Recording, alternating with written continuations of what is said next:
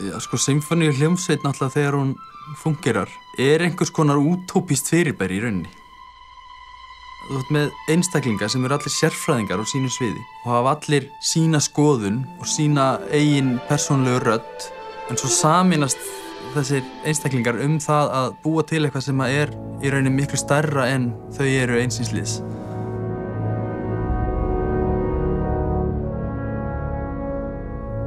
Það náttúrulega svona þessi mynd af hljómsveitarstjórum kannski eins og þeir voru í gamla daga svolítið þetta, þessi eini sem einhvern veginn bestur og hann segir öllum hvernig hlutin að vera og einhvern veginn svona algjör einvaldur.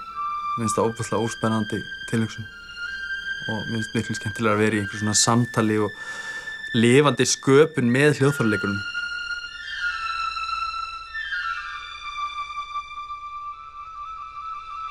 Loka takmarkið bara hverju sinni að reyna að gera eins vel og maður getur held ég og búa til eitthvað sérstakt. Og svo getur það verið alltaf öðruvísi í næsta skipti. Það alltaf eitthvað sem heldur endalaust áfram.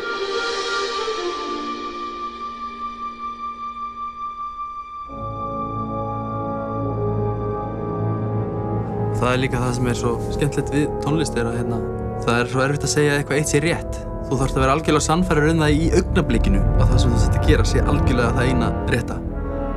Svo getur þú skipt skoðun næst og þá ertu algjörlega sannfærður eitthvað annað sé rétt.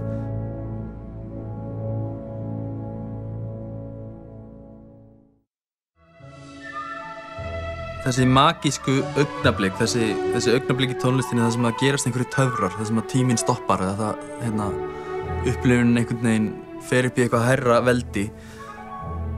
Eins og ég segi, það náttúrulega þau augnablik sem maður lifir fyrir og það ástæðan fyrir að maður að gera þetta. Maður alltaf að leita eftir þessum augnablikum.